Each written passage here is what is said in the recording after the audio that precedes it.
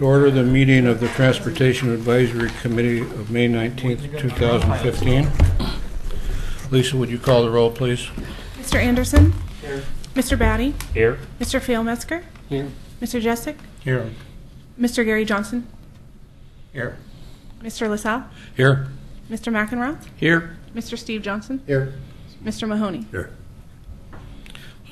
First item is approval of the minutes of April 22nd, 2015. Does anybody have any comments or corrections for those minutes? I do. Yes, sir. On page 7, when they're at the top where they're discussing the Savage Mini Mall and the property that may or may not have been given away or taken or whatever, it should be clear that I was only talking about the property at the time of the development of that intersection and not previously to, because when they did their initial development, they undoubtedly gave away to the city property. Any other comments or corrections? I had a couple of questions too. On page 1, second line from the bottom, where it says that data does now show concerns with speeding on Center Street. I thought the data showed there was not a problem. Oh, that's just, that would be, should show no, not a concern. So you're right. And I did review that in the video itself, so that was just a typo. And then also on page 8, 2/3 of the way down, Gary Johnson, Highway Administration Standards. It looks like you started to write something down there, but then never got back to it. Okay. Page 8, you said? I'll review that in the video, but you said page 8? Okay. Yeah, it's, Okay. starts Gary Johnson dash Highway Administration Standards, 7:39. Okay, yeah, that, okay, I'll review that. Anything else? Okay, call for a motion. I move that the minutes be adopted with the amendments and changes previously noted. I'll second it. Any further discussion? If you're absent from that, you just abstain when they approve the minutes? What's the protocol there? Well, there's two ways of thinking about it. You could abstain because you weren't there, but you could also watch it on the video so you would know what happened during that meeting. Yeah, I didn't watch it on the video. So I've just then been it would reading be the proper minutes, to so I'll abstain. abstain. I wasn't here. Okay, all in favor, say aye. Aye. All opposed? And one abstention. Abstain. Okay. The agenda analysis, does anybody have anything they want to change or bring forward to the agenda for this evening? So there's a couple things that aren't on the agenda that, based on John Anderson sent me an email and said, you know, it looks like a short agenda. Can you talk through a couple of the active, I won't call it active transportation because that's a different topic, but projects that might be transportation related that maybe Public Works is actively considering. So I thought we'd go through those, a couple of those, depending on how much time we have. But we could talk about the Myers Road extension project. We've made a fair amount of progress on that. Public Works Operations is working on an in-house project at Gaffney Lane near the school there, so talk about that little project. We are looking at the idea of a couplet design in the downtown area on 14th and 15th, and we could talk about that one as well. And then Martin has made a lot of progress with ODOT on a bridge on the Highway 43 Oregon City, some signage that would warn large trucks that there's not good access downtown, so prohibiting large trucks from using that bridge. That's the bridge over the Oregon City Clackamas River? Westland Bridge, over Highway 43 bridge. So those are some items that I think we may not get to all those topics. I guess we'll just leave that open. I don't want to carry the meeting too long, but there are a couple of interesting pieces there that hopefully we could talk through pretty quickly. And then I just noticed Michael Simon stepped in, so we don't have that on the agenda. He submitted a fairly large packet. Bob, I don't remember if you took a copy of that home. I know I've got a copy of it. Yes, and I studied it very thoroughly. It took me about 3 times going through it before I could really kind of understand where. So I started to review it, and I was realizing I was probably going to need to dedicate a few more hours to that. But Yeah. but I think I got to the gist of the core of what I think is Michael's point. So we could talk about that if you Yeah. like as well. So, I guess I'll let you, since you studied that so well, you could maybe lead that, and I will respond. Are you okay with that? Sure, that's fine. Okay. Yeah. All right. Yeah. I've got a question, Bob, when you're...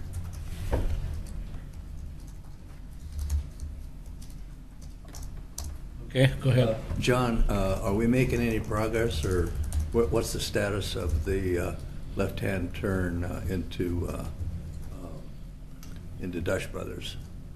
Has the city brought that up for conversation?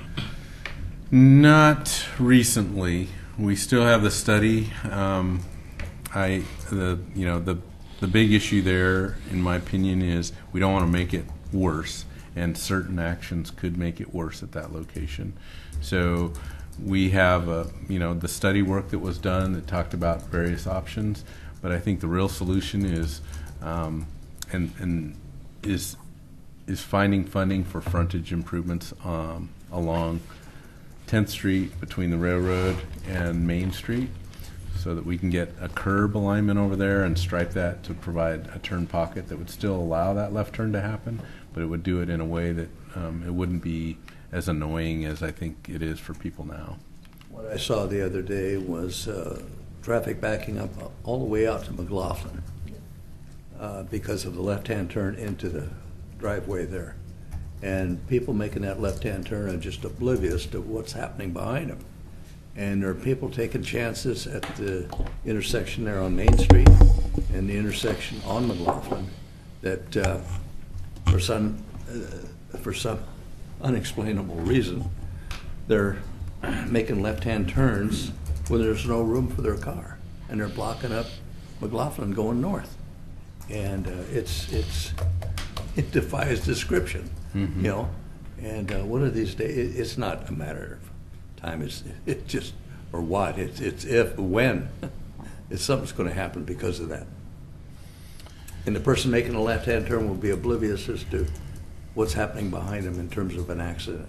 That their action caused a reaction back behind them. So I guess the question I have, because I recognize the problem and the annoyance there. The question is the options. There aren't a lot of options there, and we've talked about that in this group here before. I understand. So prohibiting the left turn with a median of some sort, for instance, has repercussions as well. That would limit them to a lot of vehicles to only using a Main Street entrance at that particular facility, and that has potential to even cause another whole set of backup. And so, and that combined with folks that drive and come up to this hilltop and make a U-turn and to use the left turn, that's another problem. So I think that the solution there, I think there is a solution that will make it better, but it's still not going to make it perfect. But in order to do that, it's going to require some significant capital to build the curb and the sidewalk across the street in a place where you can allow for a turn pocket there for people to be in. And then if that turn pocket gets filled, then there's still potential for that to continue to back out onto McLaughlin in heavy traffic situations.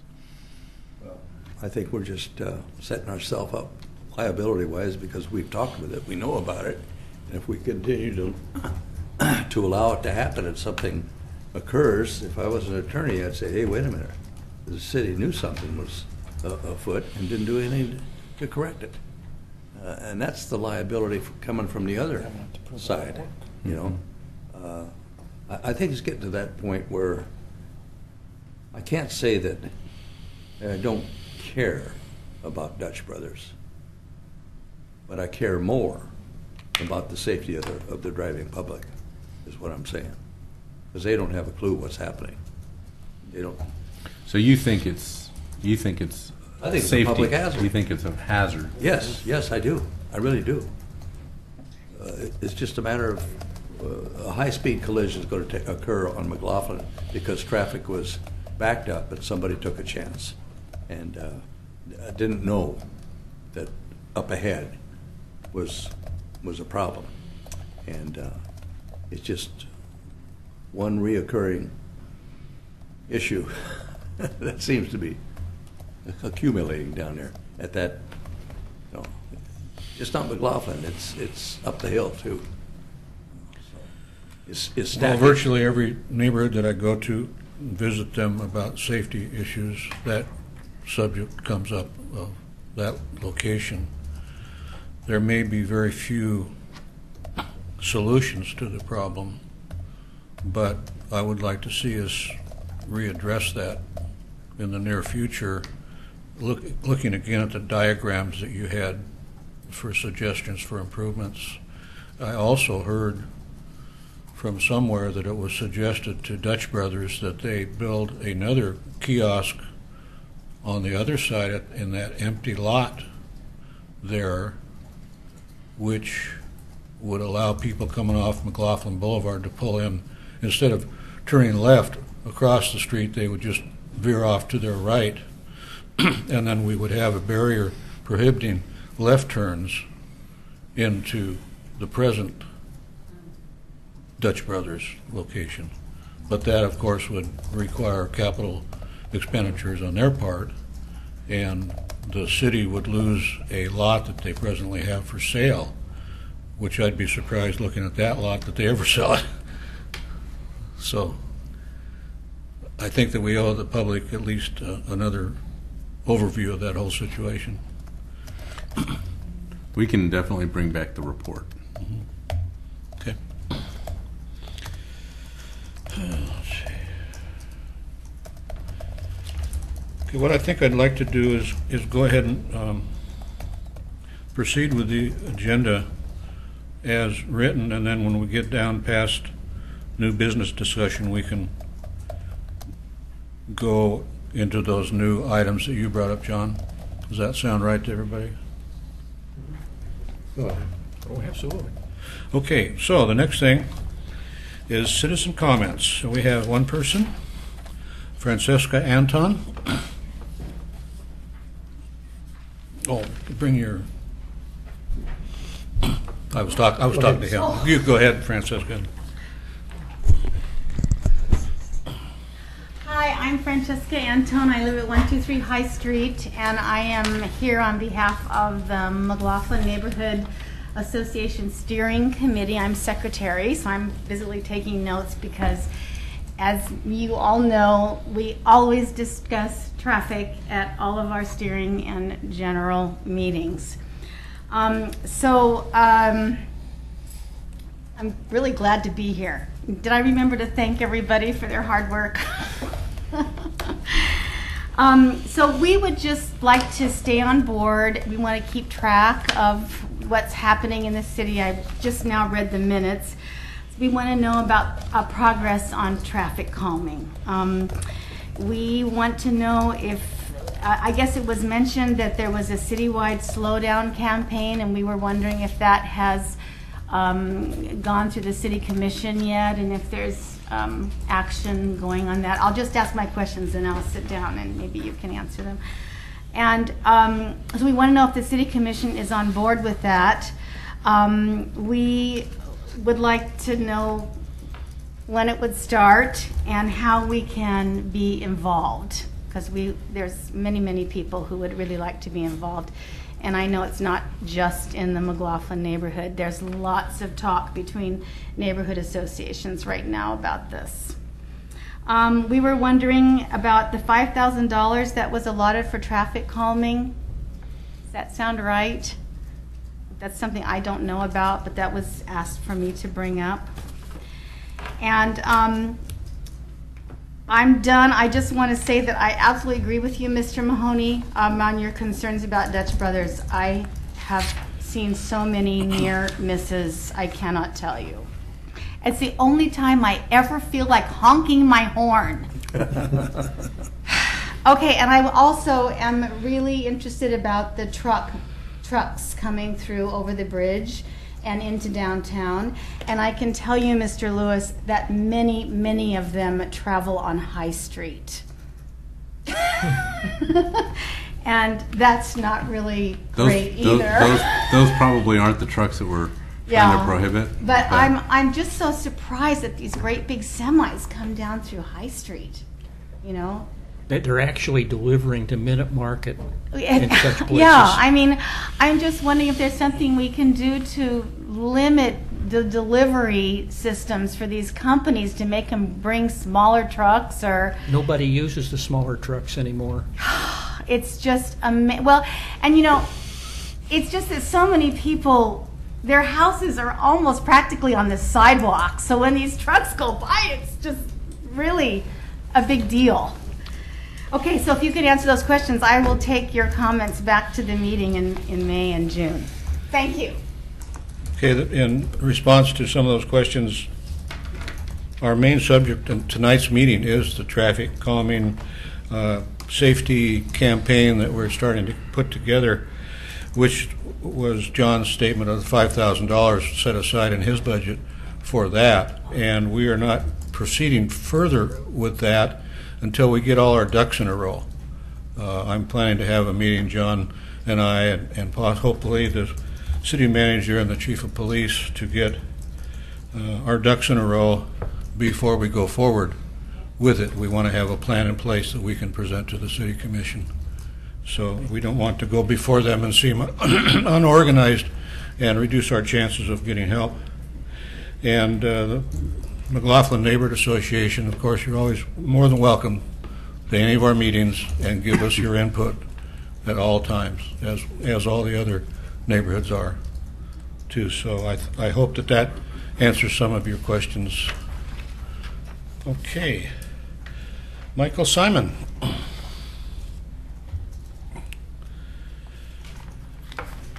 Thank you. After the last meeting, I realized I kind of clumsily not really numbered things or made my report a little harder to track. So I numbered all the pages with pencil, and I printed out a bunch of other ones. So I think it would be easier to read, although it's kind of a technical read as it is. I found that out for sure. So I have this. Well, I think that... I printed up 10 of them, Okay. so that would kind of... That should be sufficient, yeah. I think I've got enough strength.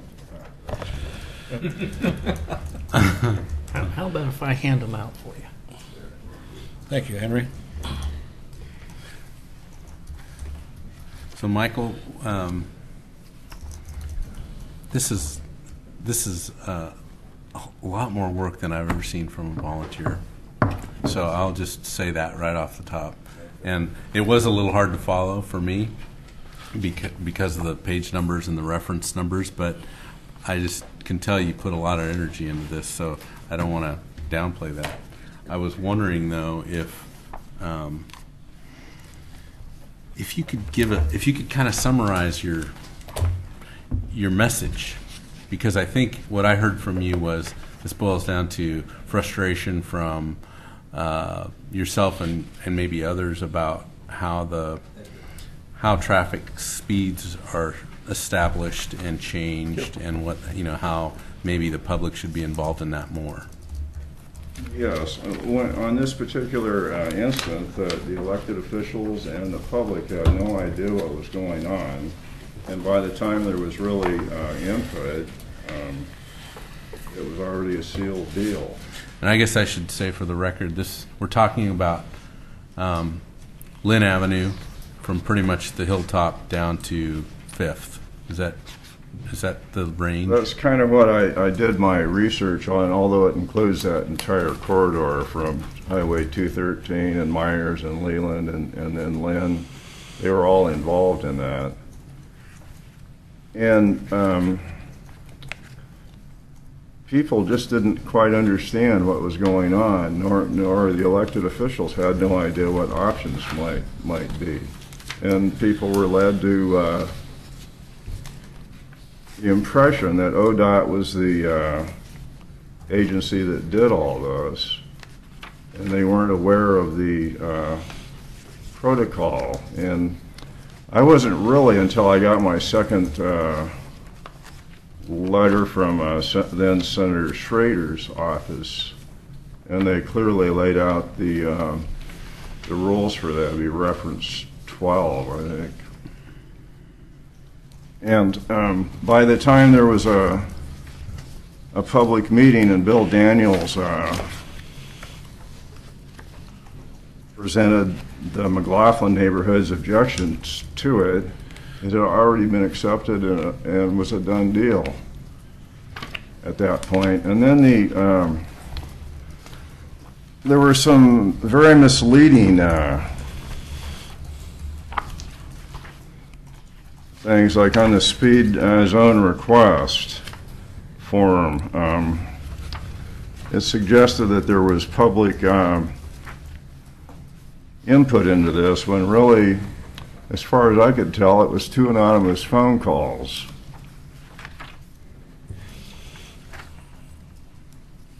And so, just using the language, some wanted higher posted speed, some wanted lower. That's not the way you would express. You'd say one wanted this, one wanted that. And a sample size really needs to be at least 10 to be able to do statistics on it. And then a form that was sent out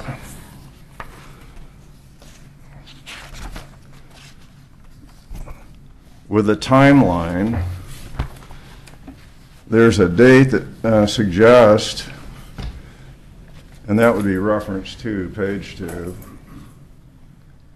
that suggests the City Commission heard testimony from citizens regarding the speed zone on and on, June 6, 2006. Well, there was not a City Commission meeting that. I'd like to on that interject date. there. If you'll look at that document, it references a sequence of events follows at the beginning of that document. Right. And if you'll follow the sequence of events, you'll see that June 6, 2006 Misplaced. should have been June 6, 2007. And Correct. But when I looked at that, I tried to trace it down and figure it out. But somebody who was just reading it as a form, like, say, Senator Schrader's office, Yeah. unless they double-checked it, they'd have no idea. It looks like, oh, there's public testimony. And Well, I then, think, I haven't been able to look at the minutes of June 6, 2007, but there may have been testimony. I can't say whether there was or not. it was from Bill Daniels, and he did talk about how citizens were concerned about Lynn Avenue. So really, it's kind of illogical to do it this way. Well, that was after the fact then. It was not only after the fact, it was kind of the same. It was referring to his letter that he read into the minutes. Yeah, okay.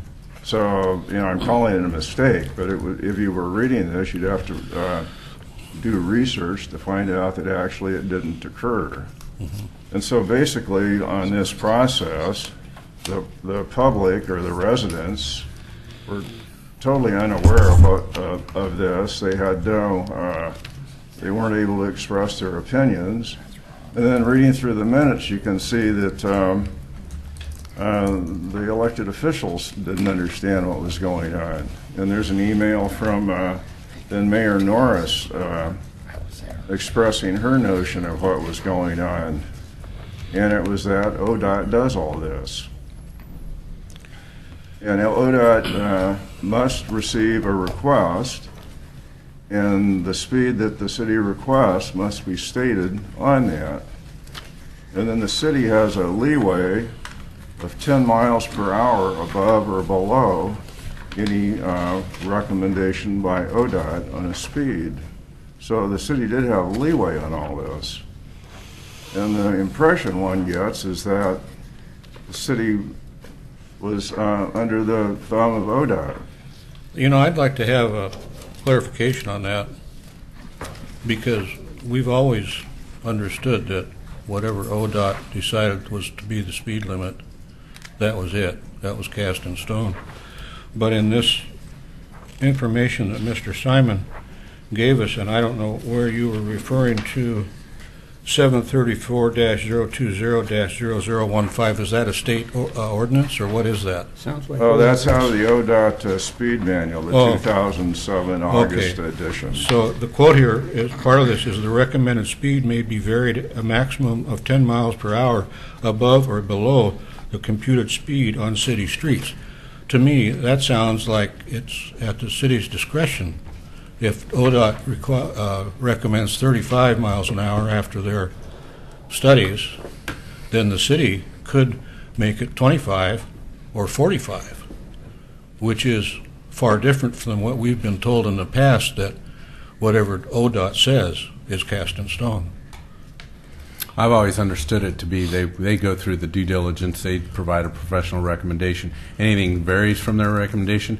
I need to read that particular Oregon rule, but the city then takes on a fair burden of liability associated with any accidents or any problems that happen that are contrary to the ODOT's recommendation. Mm-hmm. So there may be that opportunity to do that, but there may be liabilities far above what we would do if we accepted their recommendation. But we don't do speed studies that often.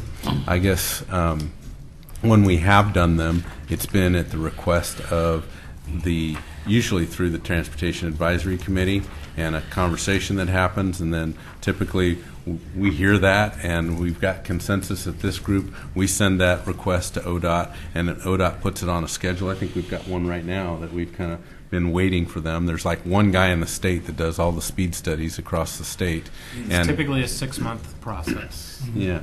So it takes several months to even get them to come to town. And then once they come to town, they do that work without public involvement. They bring a professional in who's used to doing that work, and he looks at a lot of input, a lot of data. He looks at any traffic information the city has. He makes a professional decision based on speeds that are being utilized. Usually it's around that 85th percentile speed. If there's recommendations for additional signing, they'll make those signage changes. But speed, the one piece that I think, what's interesting about Lynn Avenue, I think, is I remember a little bit of this. Mostly I remember Nancy's kind of frustration with all the politics that kind of played into that. Typically we don't see that with speed studies. So if you remember Washington Street, that's the one speed study that I think many of this committee sat in on. We said, hey, after we did the jug handle project, it became apparent that coming into town or going out of town, we had, I don't know, three different speed zones posted along Washington Street, and including Clackamas Drive. So we asked them to come in and look at that, and out of that came a recommendation for a consistent speed limit through there, with the exception of the roundabout, which has got its own 15-mile-an-hour advisory signage. But so with that, that was the recommendation that we got from the ODOT report. We heard that. We shared that with the committee. I don't know if we took a motion at that time to accept that, but it's been re-signed to that recommendation. There was very little, other than at this committee.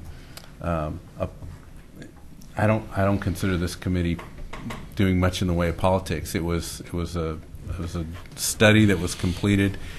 We accepted it. We reviewed it. It made sense to us. We had consensus, and we posted it that way. That's typically how speed studies are initiated and implemented.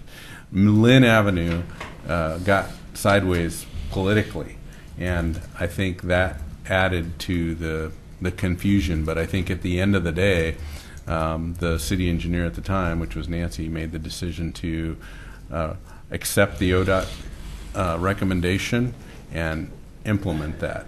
I don't recall. I'd have to look into it whether or not the city commission acted on that or not. That would be unusual. We typically don't. John? The requested speed that Mr. Fraser sent in was requesting, the city requested 35 miles per hour on that. And that whole corridor comes from Highway 213 through Myers and Leland and Lynn. And the end of Myers Road, I'm not sure if everyone's familiar with what that looks like, but it doesn't look like 35 miles per hour to me.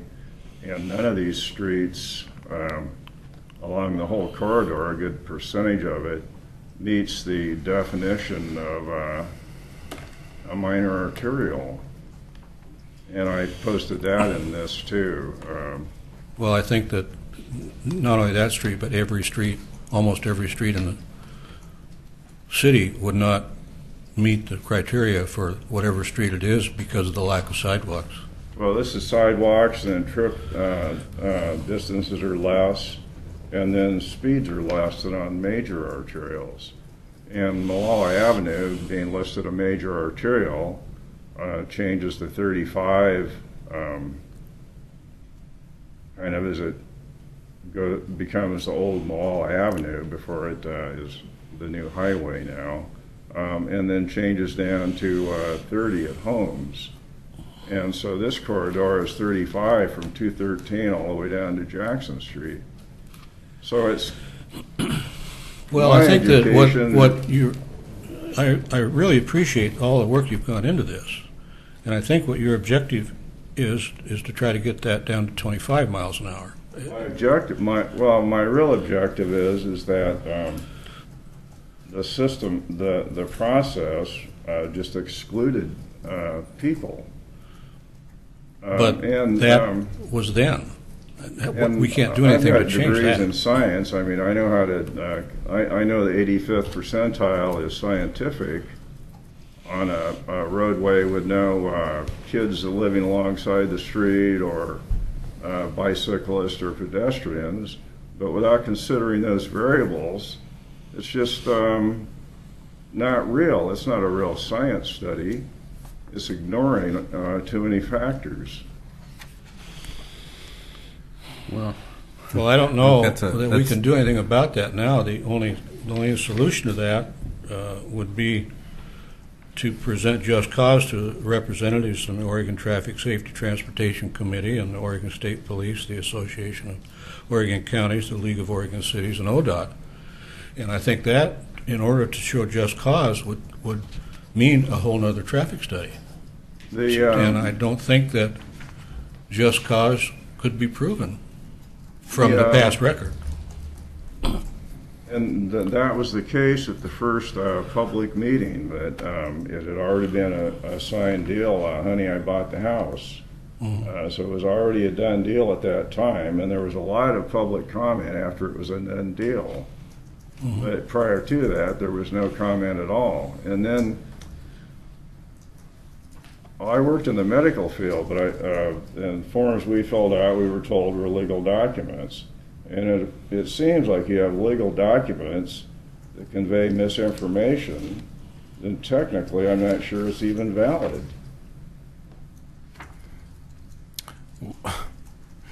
I would think personally a process and a system that should be open, it should be inclusive, and it shouldn't just be the ends justify the means mode of operation. And it's clear to me that Nancy wanted a corridor from Highway 213 down to Jackson Street at 35 miles per hour. Well, I personally have never been involved in a traffic decision or study of this nature. But the data So I supported couldn't tell you.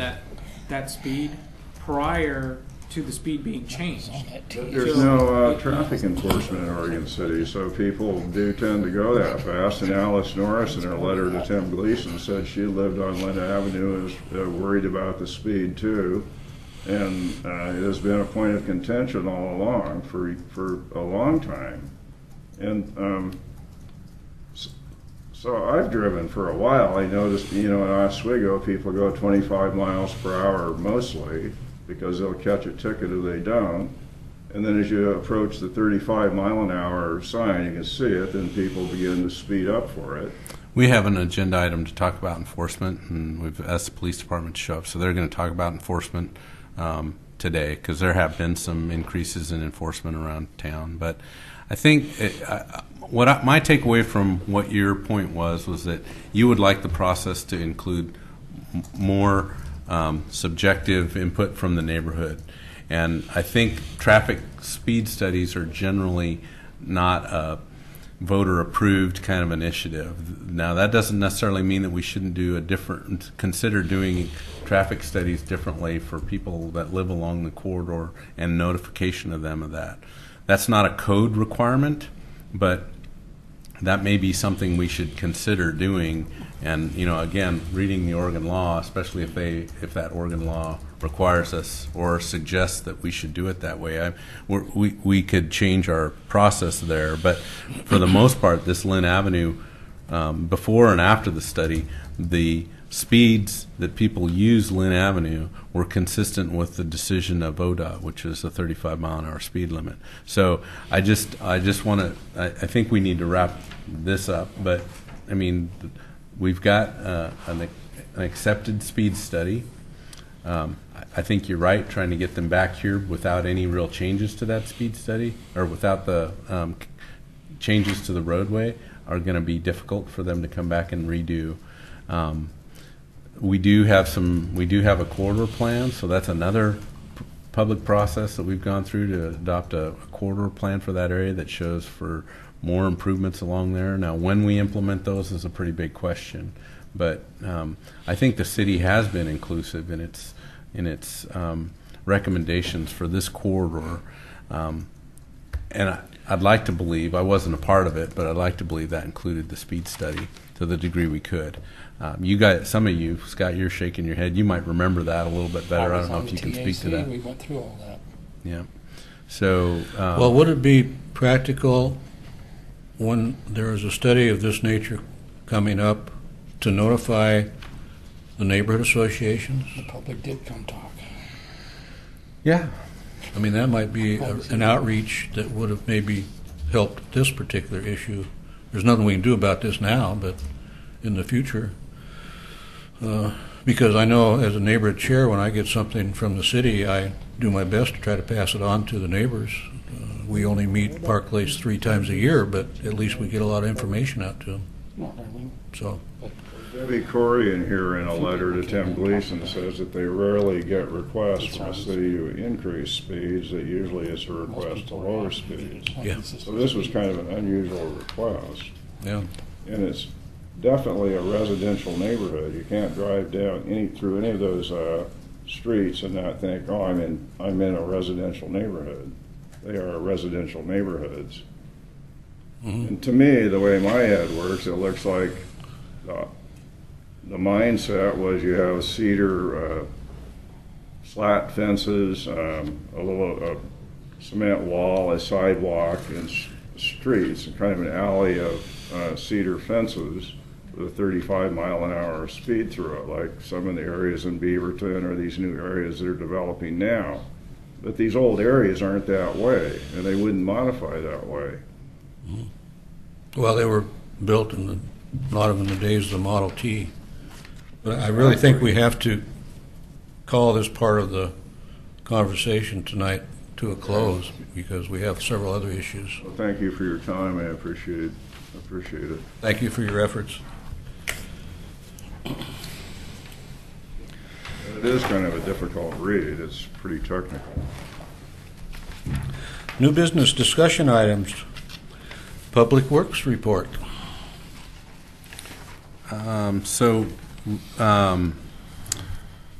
We've got on here citywide safety campaign update, and I think I've been talking to Chief Band and sharing him a little bit. I haven't shared with him some of the slogan information that we shared, but just this idea of trying to implement a safety command, safety campaign, not command, safety campaign and trying to get some buy-in at the police department level. So Bill Clure is here to talk. What I wanted to put together was something that was more focused on a couple of the initiatives that the police department's pursuing with regard to safety, and try to get some of that buy-in that you were talking about, at least at the department level, so that then we could pursue that with the city manager and possibly get it on the agenda and get some buy-in from the city commission. So we could end up with the Transportation Advisory Committee being the people's hero. There you go. There you go. If that's what you're looking for, you Yep, can get that. you betcha, my legacy. Although, you know. I was just going to say that, Robert. You beat me to it. So, but last week, we shared some ideas and just kind of, you know, it was new information. There was, to the degree I can assign homework, we tried to assign some homework on, you know, what you thought about the slogans, what you thought about the messaging and the audience. I don't know, Bob, if you want to lead the committee through that conversation to see if we've got any consensus on the other than the consensus that I heard was slow down campaign, and it, you know, if we can, to the degree we can utilize the concerns of the community, which is usually wrapped around children safety, we should do that. But I don't know. Other than that, we didn't come up with any real fresh ideas, did we? We just pretty much have the safety slogans that we've seen out there, and you know, we're still willing to pursue those kind of slogans. But again, trying to take that to, say, school children or school districts or our school district. We talked about safety placemats for restaurants and distributing those. You know, those are things that I think would be more of a volunteer effort. And I don't know if this committee was wanting to sponsor any of that or not. But if we did, it'd be good to get some direction there too, so that we can actually pull together what the recommendation is from the TAC on those kind of, you know, measures as well. So with that, I'll open it up, and then we can ask Bill Clure what point he wants to, or you're ready for him to kind of share. Let's have him share it before we get into the other stuff.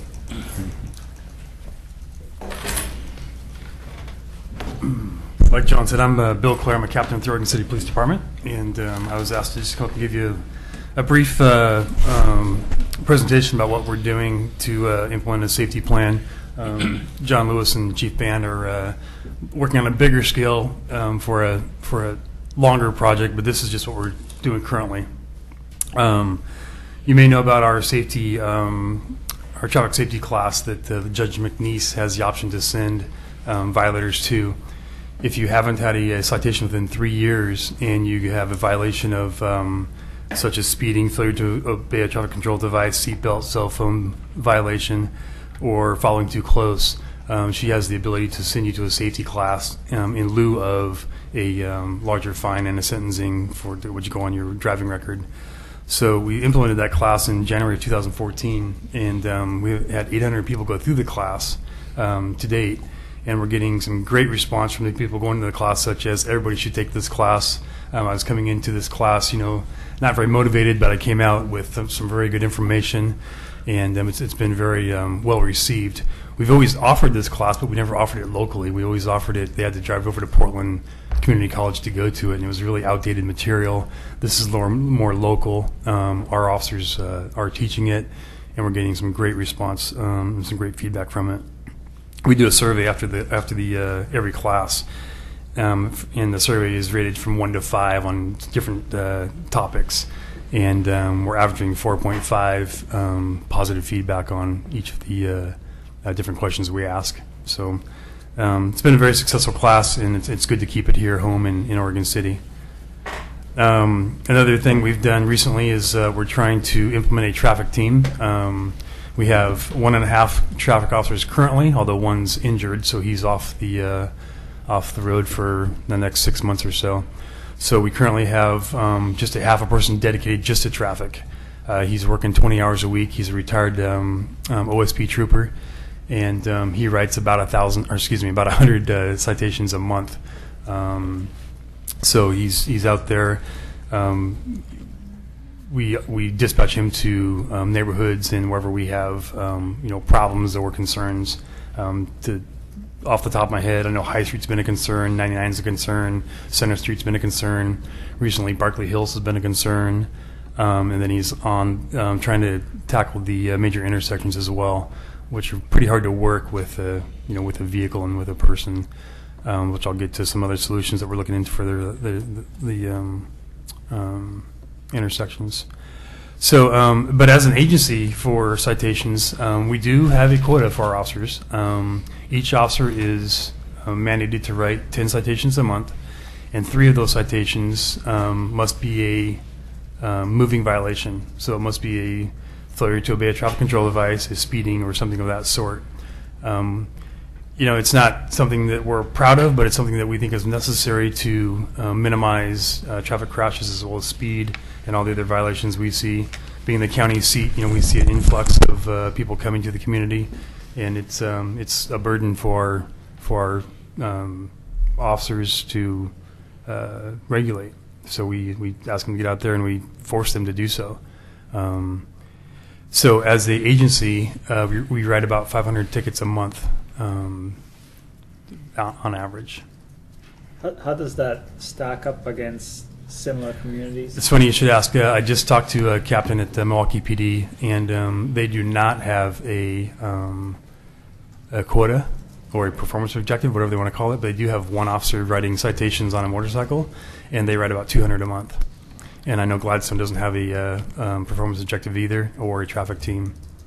So we're the only ones with a quota in the metropolitan area that I'm aware of. At least we'll admit that we have a quota, and we have our officers out there writing citations because we're concerned about it.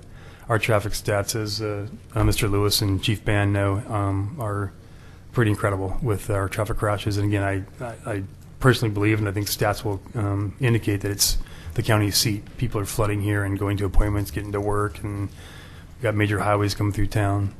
So it's a major concern. Hey, Bill, Yes. can you I was intrigued by the one retired officer from OSP and Jim's kind of depiction of a state patrol, and I don't know if this is typical or not, but he's just typically state patrol officers write a lot of tickets, so they're more likely. So maybe talk about that, and then I wasn't sure how long he'd been kind of in on that traffic position. Is that new? Or? Yeah, it's new within the last 2 months.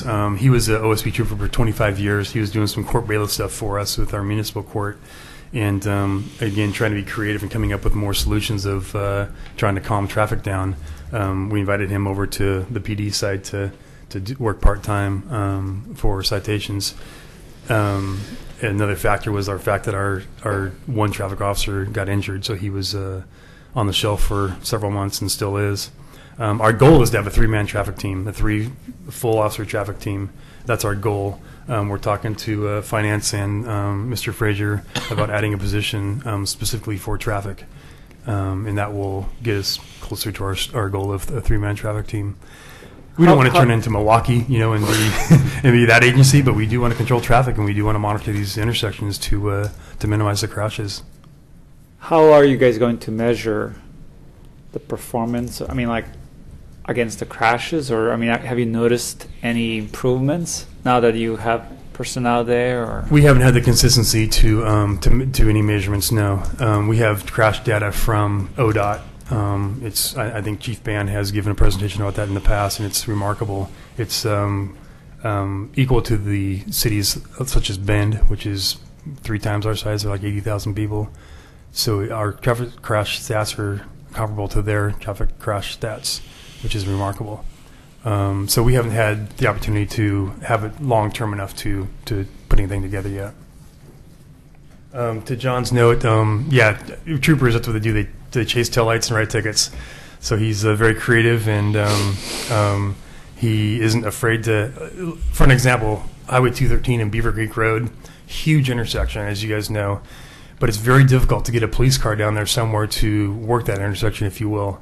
There's just really nowhere to hide, if you will, or nowhere to be safely in order to not only monitor the traffic, but then if someone blows an intersection or blows the light or does something silly, to go get that vehicle.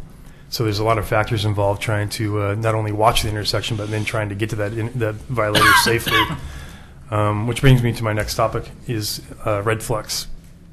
Again, I'm not sure if Chief Ben has mentioned this here, but I know he has in other committees or other meetings he's been involved with. Red Flex is a photo red light system. So it's not a photo radar. It's not determining speed. It's simply a photo red light system. We are in conversations with them. They have done a study for us in, I think, 5 different locations. And the top 2 locations are exactly the top 2 locations that are indicated by ODOT, Highway 213 in Beaver Creek, and believe it or not, the other one is Highway 99 at 14th. So this system, is these big flashing bulbs on the entire intersection, and it doesn't trigger it until the light turns red.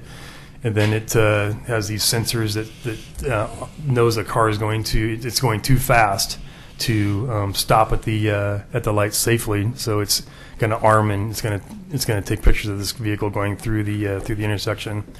The company's out of Phoenix. They check the registered owner information against the photo, and if it's close, they send it to us at the PD. We have a traffic officer look at those citations and vet it, if you will, and then hit the go button, and it's sent out by mail. It's got to be sent out within 10 days. Sherwood does it, Tualatin does it, Portland does it. There's a lot of agencies around the metropolitan, Beaverton does it.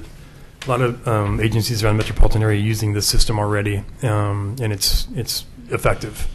Is there notification only, or is there a fine involved? Well, our discussions are we would do a grace period. For one month we would do a grace period. Of course, we do education with the public as well beforehand, but we would do a 1 month warning grace period prior to the actual citations. There's also typically for these installations a lot of signage at your city entries that say we're a red light district or not a red light district. But Speed enforced by photo radar. Not yet, anyway. We know where John Lewis's mind is in these This might slow them down. That's just right there. Who would you send a notification to in that regard? The home address, the wife? The registered owner. The registered owner. Yeah. You mean the red light district? Yeah. Yeah, we're not talking about that. So That's another problem. I have a lot of experience as a management person in the HVAC business with those red light cameras. yeah. And I kind of liked them as a manager because I would get the citation to my desk, and then I'd call the service technician or the installer and compliment them on what a nice picture they take. Those and photos there was no ifs, ands, or buts about it, and they got to pay the fine. Yeah, the photos are incredible. I mean, they get right inside the car and I like snap the front and back, and they're pretty incredible. So if the person is operating a vehicle, let's say they borrowed the vehicle, or it's not the actual person, do they end up, the person that borrowed the vehicle don't pay the fine, or how does that work? Well, if a person got a citation and it wasn't their vehicle, the registered owner could simply come and say, look, I got this citation and it's not me, clearly, and it would be thrown away. Okay. It would be thrown out. That's how it would work. I don't know what the percentage of citations that Get goes thrown into out, play. Yeah, thrown out. yeah. I know it's very small, but I don't have the exact number. Again, these are preliminary conversations we're having with this Red Flex company. They did do this survey for us. So back to the survey, they did a 12-hour study. So they actually put these temporary cameras up, and at Highway 99 and 14th, out of 12 hours, there were 20 red light violators. And on Highway 213 in Beaver Creek, there were 50 in 12 hours. So, again, remind you that doesn't ignite, or ignite's probably not the right word, but that doesn't engage until the light turns red. So the light is physically red before that car enters the crosswalk or the stop line. So if the person was already in the intersection, let's say, they couldn't stop, it's yellow and they're already in the intersection, did they also get... I don't believe so, but don't quote me on it. I believe they've got to be outside the intersection and then coming into it and approaching it, but I'm not positive. Yeah. The system it's reading through a camera what your approach speed is, and it's calculating at the speed that you're traveling. Will you enter this intersection prior to it turning red or just before it turns red? Okay. And what it has, this is from a couple meetings that I've sat in with Bill, it arms it as it's getting ready to, when it's in amber, and then it engages it to ready to fire when it's red. Oh, okay. But the algorithm is reading your vehicle as it's approaching and calculating the speed. In Sherwood, as being a happy recipient of one of these, that it can tell you the speed you were coming through the intersection. It can tell you the time, the date, your photo. There's a big snapshot of your front tag. There's a big snapshot of your back tag, and there's a big snapshot of your face. And let me tell you, if there's somebody in your passenger seat, they get blurred out, and try explaining that to your wife. It's almost like the story my driving instructor told me. He got one of these in the mail for his pickup, only he wasn't in it. His wife and her boyfriend was. Another factor with this Redflex is they consider it a halo effect. They have data that indicates that there's a halo effect. So if all the signage and people understanding that there's the cameras there in time, there's a 5-block radius halo effect. So their studies indicate that within 5 blocks of that intersection, people tend to drive a little bit better and follow those rules a bit more as well. Which would bring us down to, if we were to do 14th and 99, then we're all the way back to the intersection at 99 and 205, and then, up through 99 through 10th and so. So that's advantageous as well. Such as a police car. You see a police car have somebody pulled over, and you're probably going to put your seatbelt on, you're probably going to slow down or, do whatever and drive a little better for a period of time. So the same halo effect, but they have data indicating it's a 5-block radius. Is there signage prior to that area that indicates entering a red light photo zone or something? Yeah, as well as in the city, like John mentioned, every avenue into the city as well would have to have signage. No. Now, do you guys have a photo radars in a vehicle that you could just park and take the picture? No. The trailer we do have collects data, but it doesn't. It doesn't collect. It doesn't. Snap photos. Yeah, it's just for awareness for the driver. And just for clarification, because I know this has been brought up before and it was mentioned to us by the representative for this company, state law only allows 6 communities in the entire state to do mobile photo radar enforcement from the information that the gentleman we spoke with. 6 communities got it, put it in place, and then the state legislature said no more. And those 6 are grandfathered in. Anyone else coming in after, if you want to do a mobile radar installation, state law prohibits it.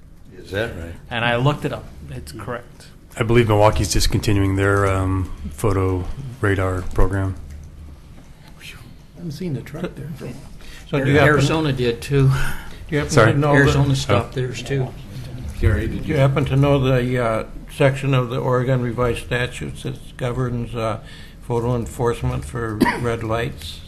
I don't know off the top of my head. I looked it up after we met with Bill and Jim and this gentleman. What was that, 9 months ago? So, yeah. 10 Well, months I ago. have a copy of Oregon Revised Statutes 810.438, which addresses photo radar, but you said this was not photo Photo red light.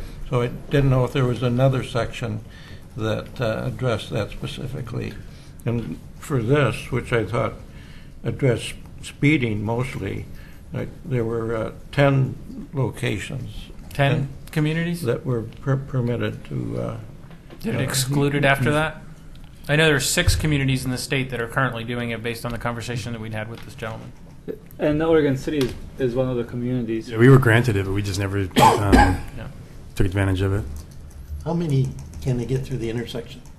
Because I'm down here at the freeway where it comes, when you come off the freeway on the 99, sometimes there's 3 and 4 people. Yeah, I'm not sure how quickly it arms to get to the next one, but Does it form this sometimes? technology is pretty incredible. I would imagine it would.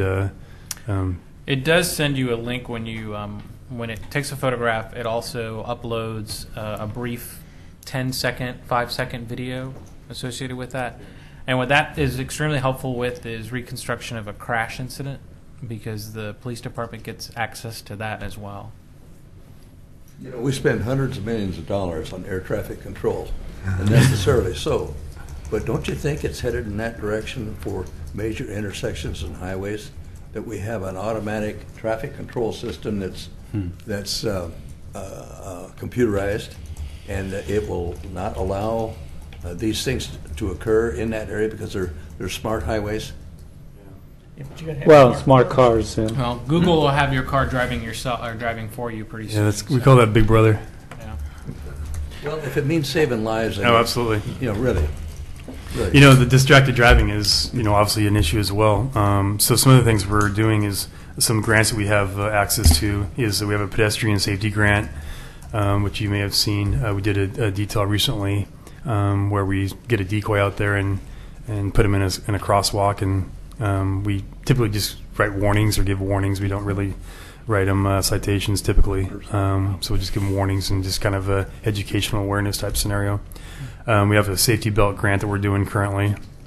We have a distracted driving grant that we're going to do in the upcoming months with kind of the cell phone, try to get people to put their cell phones down and educate them about distracted driving, which is a factor with a lot of the crashes out there as well.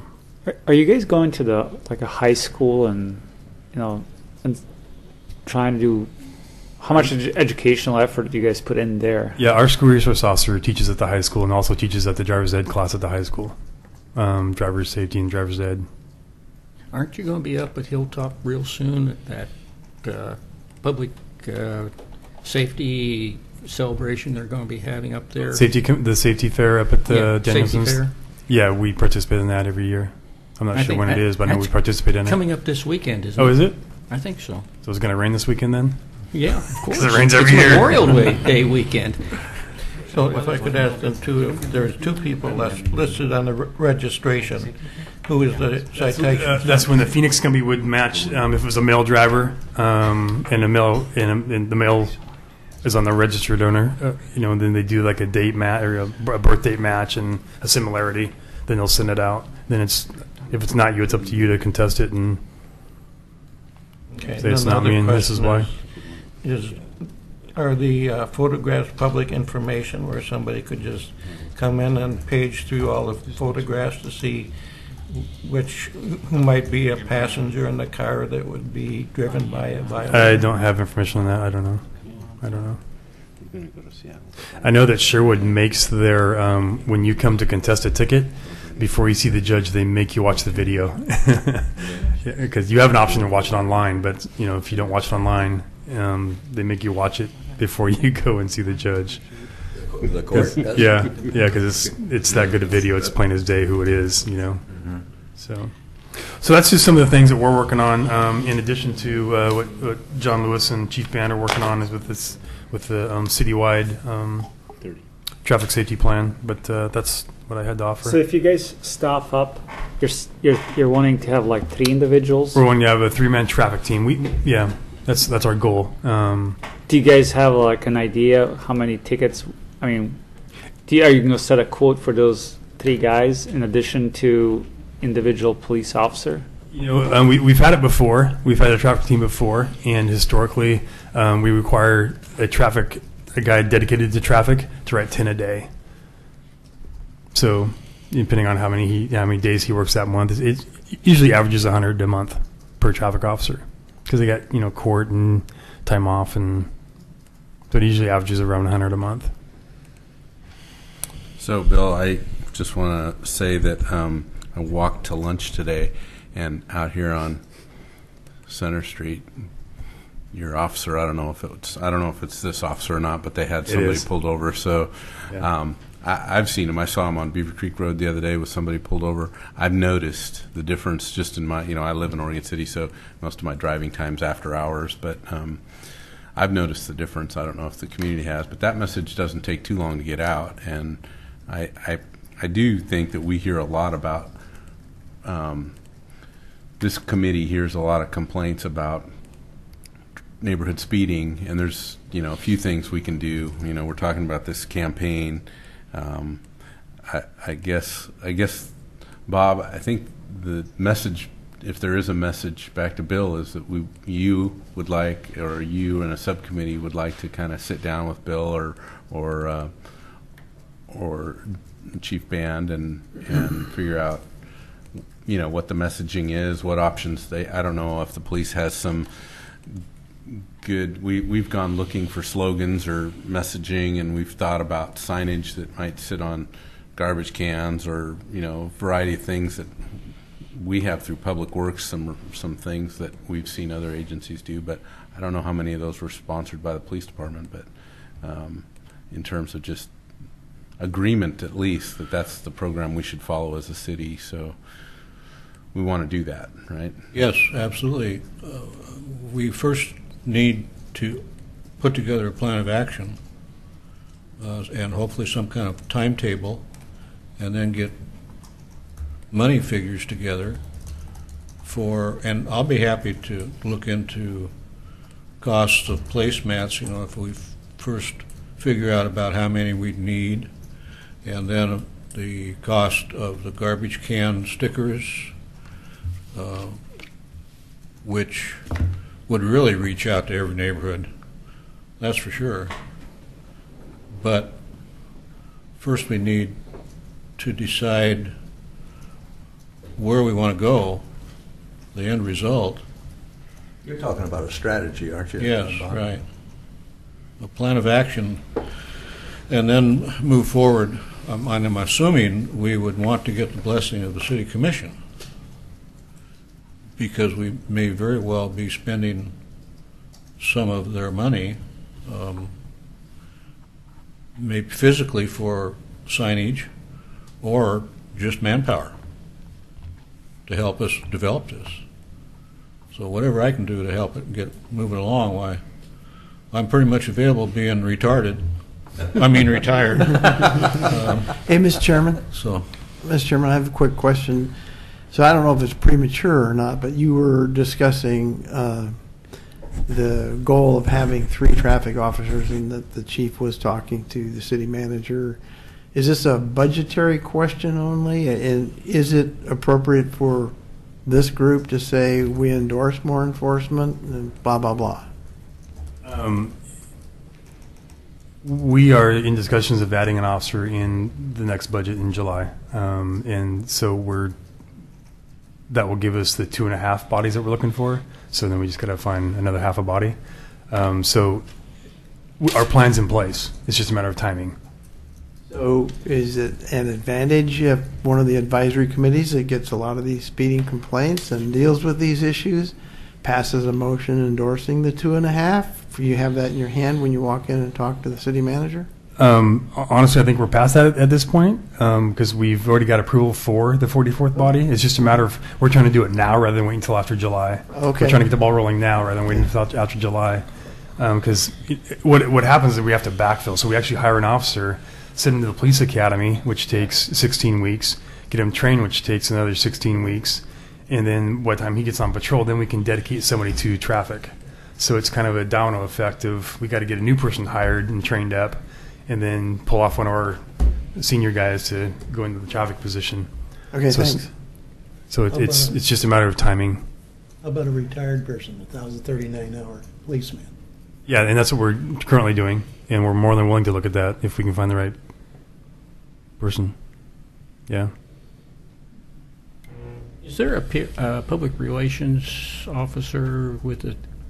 We have a PIO as well as a community outreach individual. Well, one of the things that just struck me here as we were talking is there a possibility of getting like a 15-minute or a 30-minute discussion on public TV taped so that it's put into rotation on various subjects with maybe some videos of various things just to illustrate the concept? Sure. And just have it on a one subject basis. And yeah, that's a great idea. You know, we could take clips from this traffic safety class probably and make it pretty easily. Yeah, maybe some of those red light camera guys with both faces blurred out so that you don't really know who they are.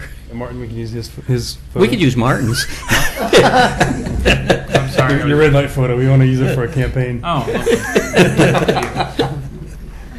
No, that's a great idea. We used to have a very good relationship with Woolly Falls TV, and since they've sold in the last couple of years, it's kind of Yeah, I just related. take a bunch of college classes that that way for fun, but it suddenly struck me that Yeah. this would be a good. Yeah, it goes hand in hand with the campaign. Well, That's where- a good.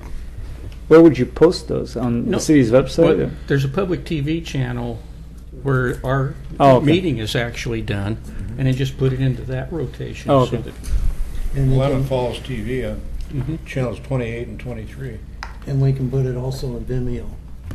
Yeah, and then on some of these, like the Hilltop Safety Fair, you can set up a loop on one of those TV VCR TV sets, and just run it through the loop. Oh, but you're dating yourself, VCR. I know now it's DVD and computer, but So you're talking about a public service announcement that would be focused on safety, and yeah.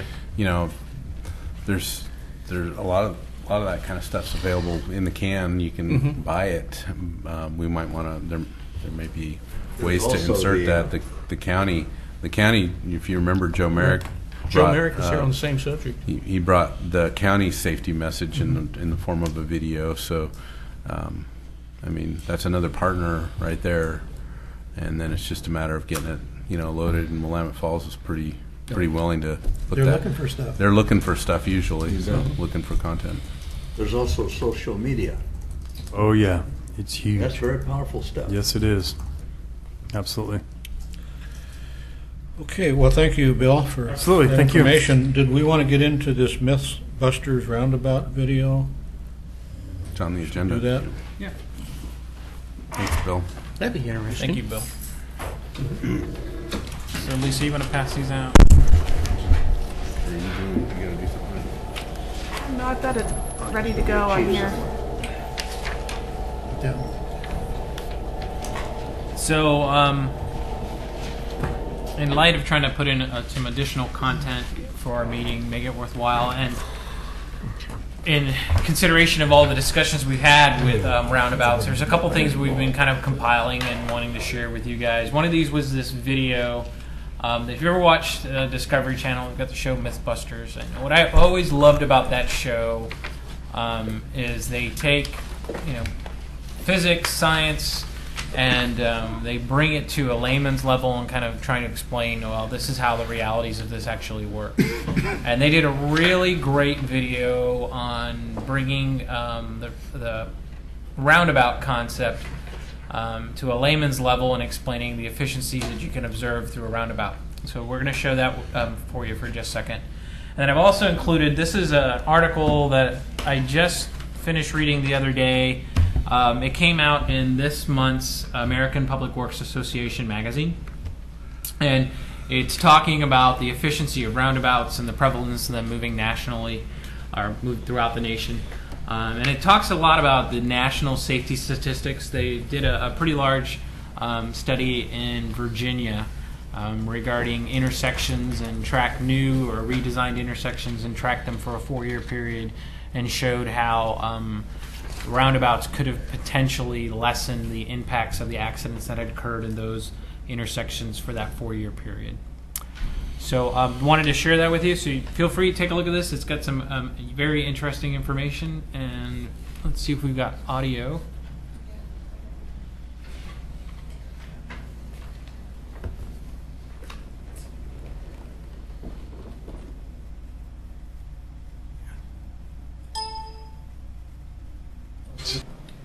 So we wanted to show you that, and then the backup document that I gave you talks about the safety improvements that are inherent with a roundabout, that you minimize or, for all intents and purposes, eliminate 90-degree strike angles for accidents. If somebody does get hit, they get pushed into the roundabout. They're not getting pushed into another vehicle, or the oblique angle gives it a little bit more cushioning. This example was with a 4-way stop. Some of the intersections that we're looking at are currently signalized, so there are some differences, but it's a good concept.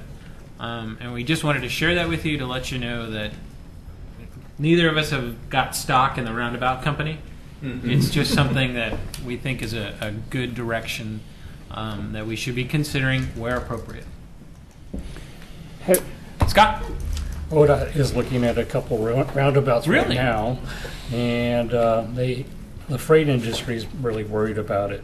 So they had invited them out to Deschutes County Fairgrounds and Portland Meadows to run tests with the biggest trucks they could come up with.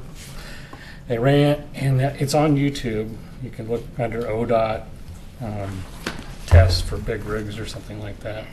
And they ran rigs of anywhere from 80 feet up to 205 feet, I believe, in length, and none of them had a problem going through a roundabout. So it was pretty amazing to watch the test. They took it through no problems. That include the triple trailer? We're talking everything. Is that right? We're talking 200 feet long. Oh, is that right? Has a transformer in the middle of it. No kidding. So Well, for just having, I just went to Bend last 3 weeks ago, just before I went on active duty for the first time, and drove through their roundabouts. I can tell you, it can be implemented. It can be aesthetically pleasing to the community. It can be a nice little break to a monotonous drive, and I really enjoyed it. I think they did a good job in their implementation, and I think we can do as good a job, if not better, for the right locations. have you guys got any feedback on the roundabout of the 213 and Clackamas River Drive and from public? We haven't got any complaints, and I don't have any accident histories at that location, but I can't tell you that people have contacted us telling us that they enjoy it. So. I love it.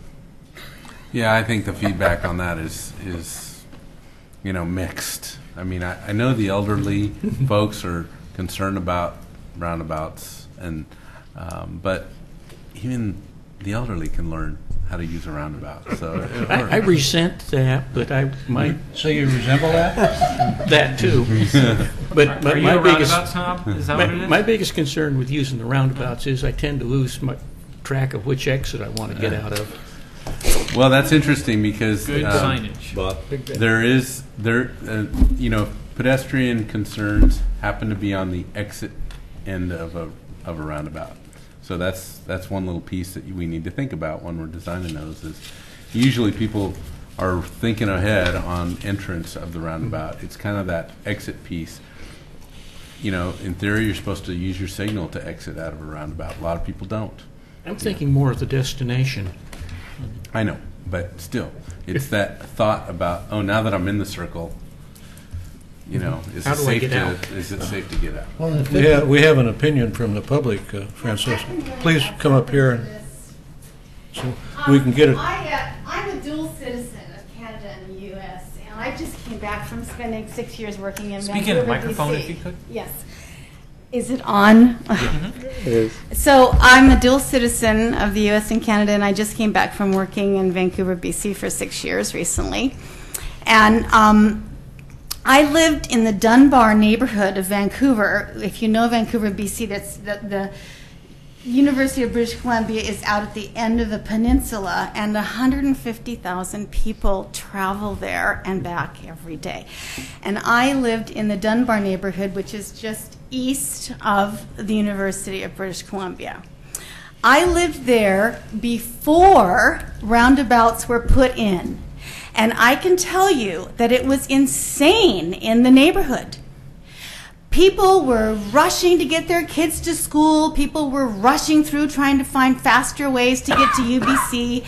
It was really unpleasant and dangerous to walk. The roundabouts went in every other block on most streets in Dunbar. It was amazing. In a very short time, all the traffic slowed. Many people stopped using those streets to travel through to get someplace else. And then people in the neighborhood adopted the circles and started gardening them. The really, really important thing is that people started using the streets where they lived. Kids went out and played more. People visited with their neighbors more. All these really, really positive things happen because of these roundabouts in residential neighborhoods. And I can tell you because I saw it before and after. And I think one of the problems with being in the United States is we just are so isolated from what the rest of the world is doing. And let me tell you, they're way ahead of us.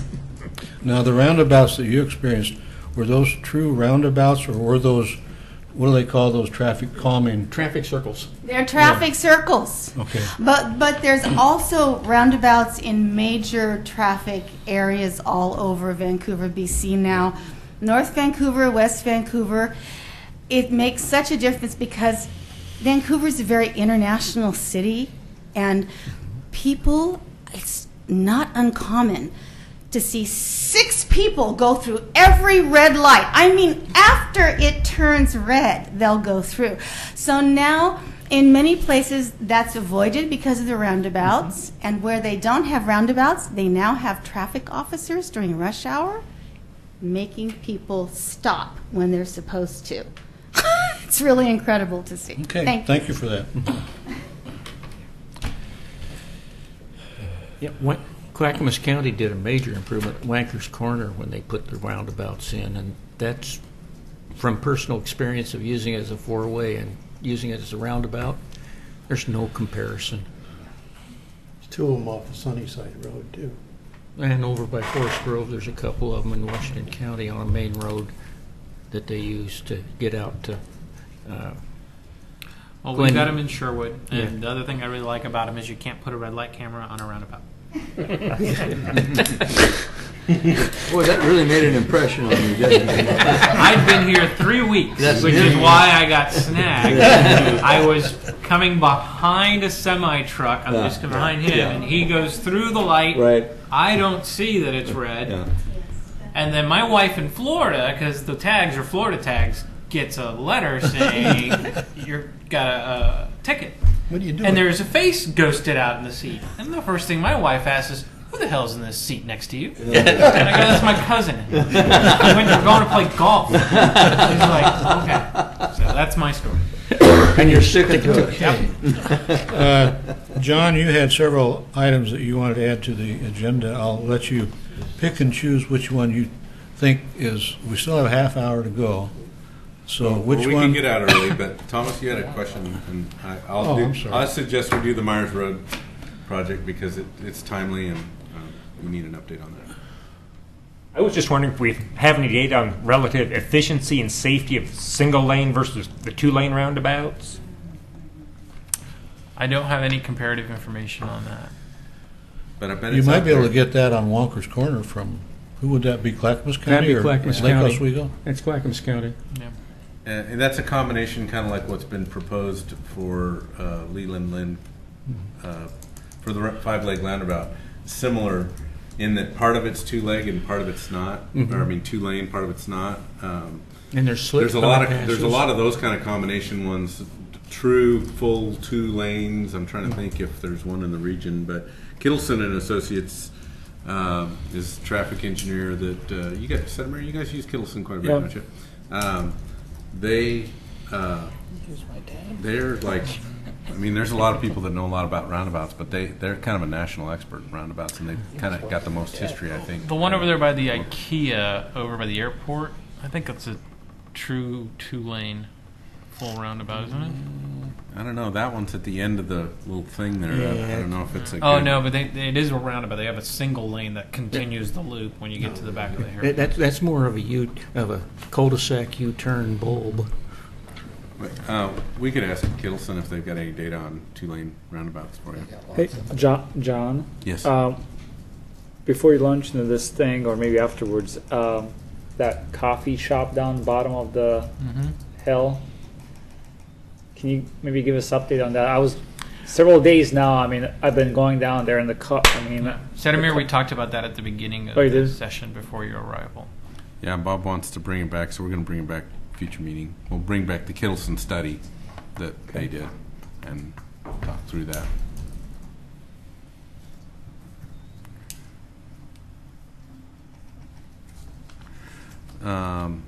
So can you bring up the Myers Road, preferred alternative PDF.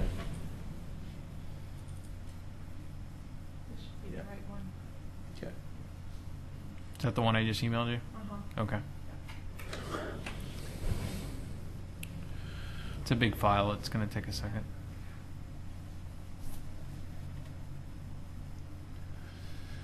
So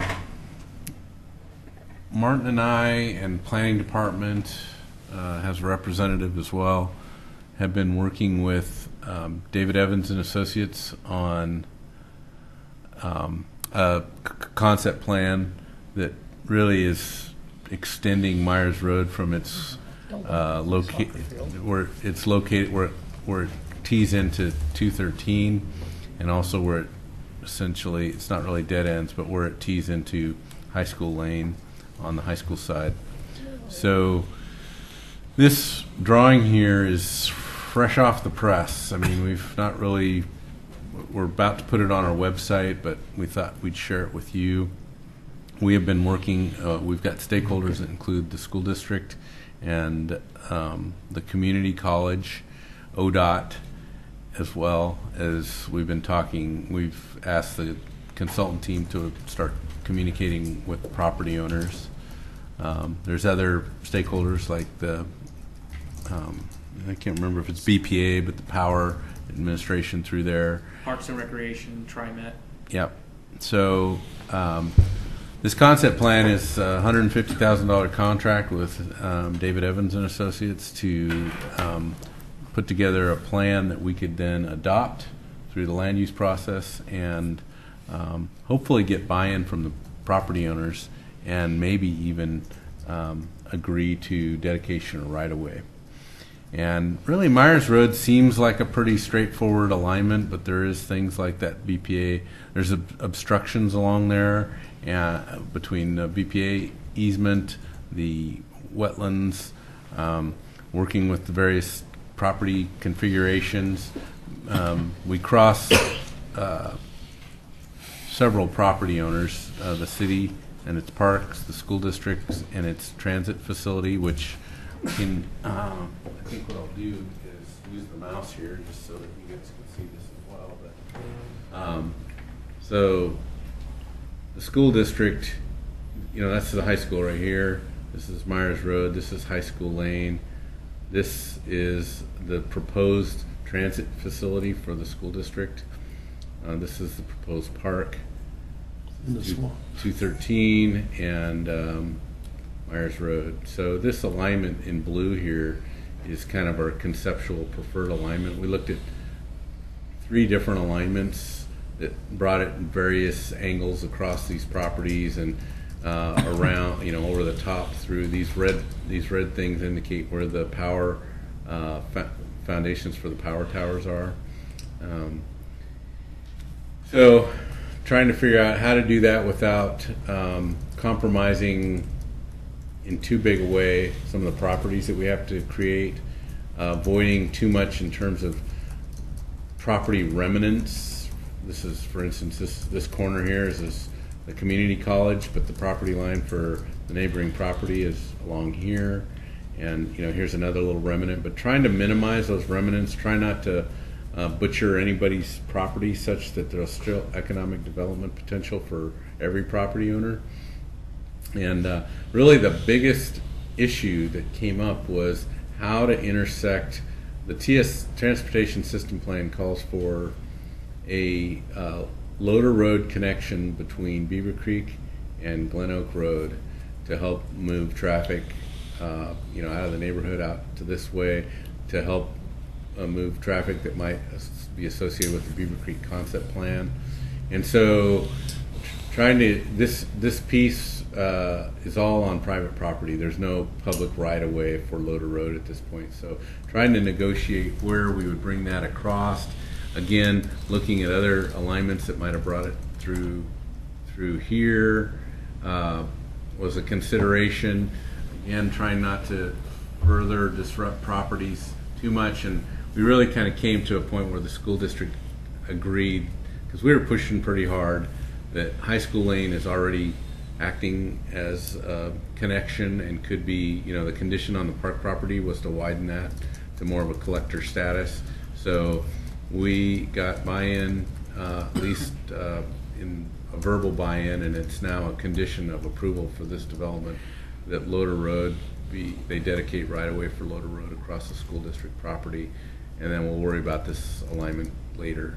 But that helped us quite a bit to figure out, do we have to put some kind of an intersection or a roundabout or something along through one of these properties, and by putting it here, in my opinion, keeps it much cleaner and less impactful to what really this area out here is zone campus industrial, which means we could see industrial development out there, or we could see, some kind of an educational expansion out there. There's lots of kinds of uses that are not residential. What's the green color shading? The green is what we have as a natural resource corridor. So, for instance, this up in here is considered wetland. So there's signs of wetland along some of those along that corridor. So we do have to cross that. So the other piece is just this is this loop road around the community college here. The community college is conditioned as they further develop their master plan, which includes additional buildings. If you remember, they were successful in passing a bond that would allow them to do some additional growth. But in order to do that, they need to either expand this intersection or provide another connection so that traffic would have either option to enter from here or from the new Myers Road or from their back, I think this is Claremont back here. So this red line represents a connection road between the college and Myers Road. And so I think it's moving along well. There's some criteria that we, Martin, you want to read through that? Or there's some of the criteria that we heard from the property owners and really our stakeholder group that was important. So if you go through that, then we can talk about the section that we're talking about. Sure. So the project management team, when we started working on this, we set up a list of project criteria that we wanted to use for evaluation purposes, for A, developing our alternatives, and then B, comparing them against one another. So I'm just going to read through these for you. When we make the website public, all of these criteria will be published, so you'll be able to get a better look at them. But our primary first was consistent with the current TSP, with the regional transportation plan, with the school district's plans, with our Parks and Recreations plan, and with the community colleges plans. There are various master plans, but we wanted to make sure we were consistent with. And the preferred alternative maintained consistency with all of the relative master plans. So we also wanted to make sure that it met the street functional class requirements for the Myers Road extension. We wanted to make sure we provided options for connecting to future Loader Road extension, which we think we've provided there, and came up with a preferred alternative for the Loader Road alignment. We wanted to make sure that we maximize multimodal environment. So, John, do you want to pan up to that top right corner? There you go. So this is our preferred street typical, and you'll notice this is a face. You're facing east in this direction. So what's on the left-hand side is basically the north side of the road, and the right-hand side would be the south side of the road. We've included 6-foot bike lanes on both sides of the roads with a 3-foot bicycle buffer. So that's a dual striped bicycle buffer. You'll see some of those if you travel through Sherwood, Tualatin. It gives the cyclists that much more protection and a little bit more maneuvering space. It's a single lane, each direction, 12-foot wide lanes with a divided median. We can do planted vegetation within portions of the median and also allow for turn pockets where needed. And then on the south side of the road, we're requiring on-street parking, a 7-foot parking area. We did not require it on the north side of the road. The concern there being sightline impairments from kids coming out of the community college, as well as the buses coming out of the bus barn. We didn't want to add anything else to kind of complicate those turns coming out of the north side of the road there. And then we have our divided sidewalks, which will be with our new water quality improvements based on the new water quality stormwater manual, and then a dedicated 5-foot sidewalk. So meets all of the intents of our multimodal requirements within the TSP. Have you guys looked at Washington County is looking this on a couple of projects, separated bike lane, taking the bike lane and putting it completely out, having it next to a pedestrian path, but separating those by 6 inches, so there's like a dedicated bike lane and then pedestrian, but they're separated. So the bike lane's completely separated from the road? Completely taken, and it's attached to a sidewalk. So we actually did talk about that during the stakeholders discussions, and the concern with that was the amount of right-of-way that we wanted to be asking from everyone. And I know it all adds up to some extent, and it's like a wash, but that was one of the things that we talked about, and we decided we didn't want to do that for whatever reason. Some of it, we talked about a shared use path and eliminating one of the paved bike lanes and putting the shared use path on one side. But it's not shared. They're separated. One's separated by another by 6 inches. This would be shared with bikes and pedestrians. So typical shared use path, we were looking at 14 to 16 foot shared use path. So we talked about doing that in front of the high school bus barn, and we had some concerns about, first of all, tree plantings and then just sight distance coming around the corner on those. So what we looked at, well, the other piece that we follow is we've got a transportation system plan which calls for a shared use path. It's actually called the loop trail that goes basically around the exterior of the city. So that's what this line, so this purple dotted line right here is more of that wider pathway that could be bicycle friendly or pedestrian friendly. That would be in addition to the bike lanes that we have on Myers Road and the sidewalks that we have on Myers Road. So it might incorporate the sidewalk along this route, but it would put that bike lane on the loop trail of the community college. So if you walked around the community college, there's a soft path there now. This would be a hard path that would take them off of Myers Road, which we thought was appropriate because of the uses for that bike lane are more likely to be community college or through the school district, and there's a pathway through here as well. So the idea is we didn't take it much further than that because it's kind of reaching outside of our planning area, but the TSP calls for a shared use path along Loader Road that takes you out into the Beaver Creek concept area. So that's kind of the model that we've been working for with regard to a road section. So yeah, this seemed like what I have seen. It's much more. It's considerably more safer because that bike is no longer part of the road, but it's also separated from the pedestrians, and they have their own essentially exclusive right of way where the bikes could just zoom and pedestrians could walk. They're separated, but no longer in part of the street interaction with the vehicles. Yeah. Another option I've seen for protected bike lanes is, Broadway in downtown Portland up by the PSU campus is a good example where you have the traffic lane, the parking lane, the bike lane, and then the sidewalk where you have that row of parking between the bike lane and the moving traffic. How much grade you're going to have to cut off there? That's 10 feet up to the top of that hill from 213. We haven't looked at cross sections or profile of this yet, but yeah, we're gonna have to cut in through here. So you need a wall to keep people from falling over the edge or something. Or a cut slope. Yeah, but it's going to be steep. Not necessarily. And there's big rocks in there. Yeah. I hear the point about the various options. There's a lot of options. In fact, our planner Kelly just went to the there's a conference on bike paths and that she just went to recently. Oh, it's the Oregon Active Transportation Yeah, Summit? right. Yeah. And she was talking about some of those ideas. Circle track, I think they call them bike tracks, right? Where there's a approachable curb or something that a bicyclist can be on, and then a separate curb for even the sidewalks. We did consider that.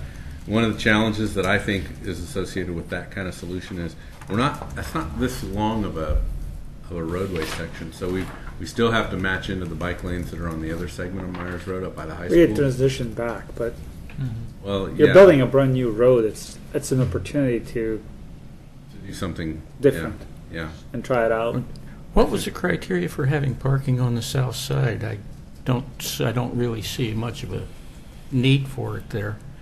Yeah, a lot of this was driven by some of the prior work that we did with the parks and the school district. So parks on their master planning is showing on-street parking along Myers Road, so along this section of Myers Road.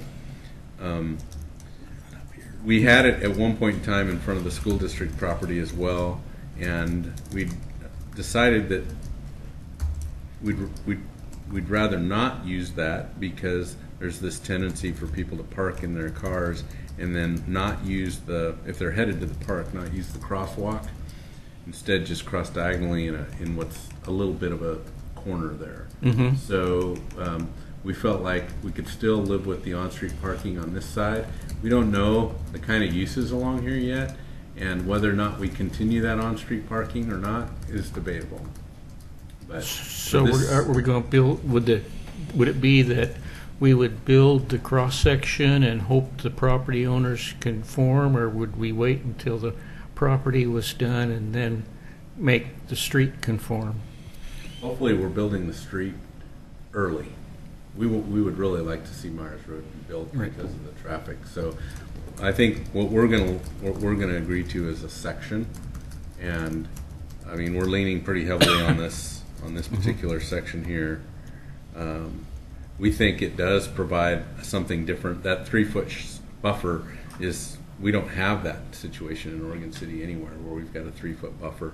We talked about putting the vehicles on, putting the bike lane curb tight and doing kind of like what you're talking about on Broadway. It does require additional section because you've also need to provide that same door opening buffer on both sides of the car. So it is, unless you want to have the concern about, an opening the door into a bicyclist, which isn't that great either. So we thought this was it's above and beyond what we have now in any location in Oregon City, and it doesn't require that odd transition across an intersection or Except I think you're building 18 feet of the structural section for your roadway.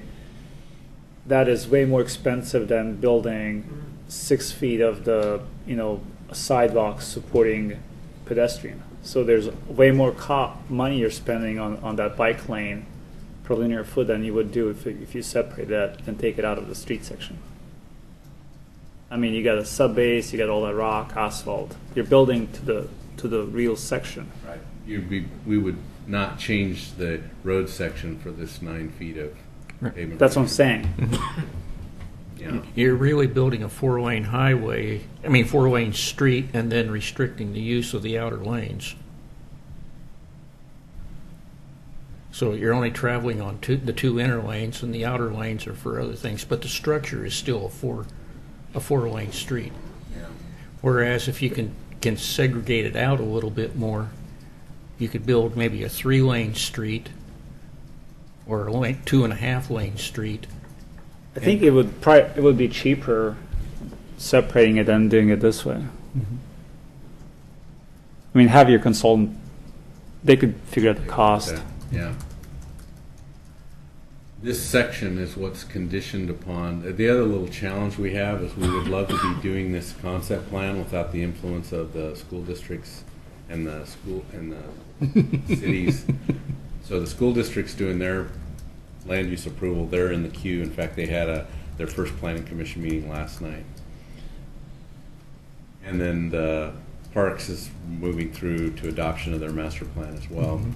So we struggled a little bit with trying to not have that influence kind of guide our decisions on what the road section should look like, yet their land use timeline was much further ahead than our.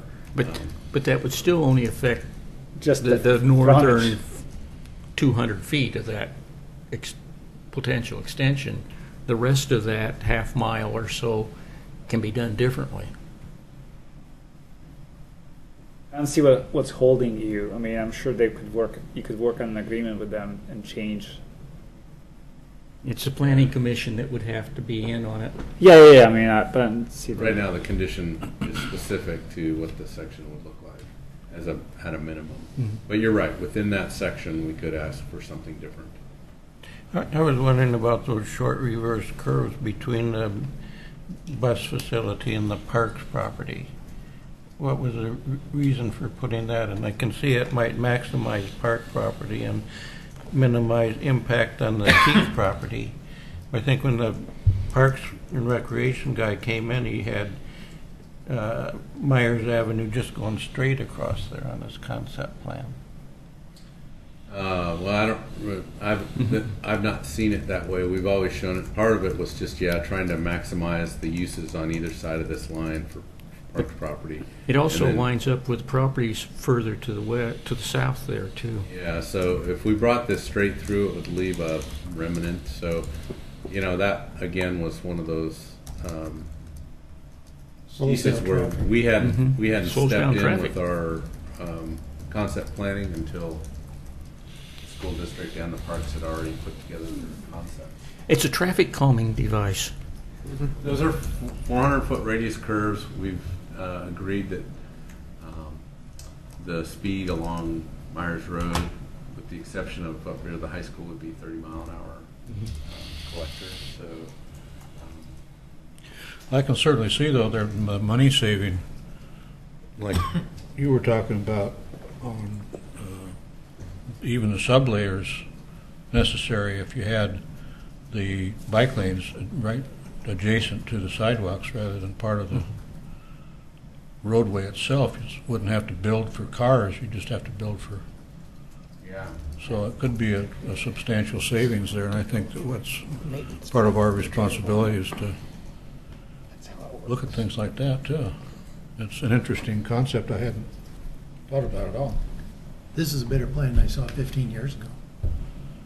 Where's the parking for the high school? It is a clarification of that plan. I was wondering too, isn't there But isn't there a soccer field on the east side of Actually, 213 the agreement. over there where Myers Road will be going through?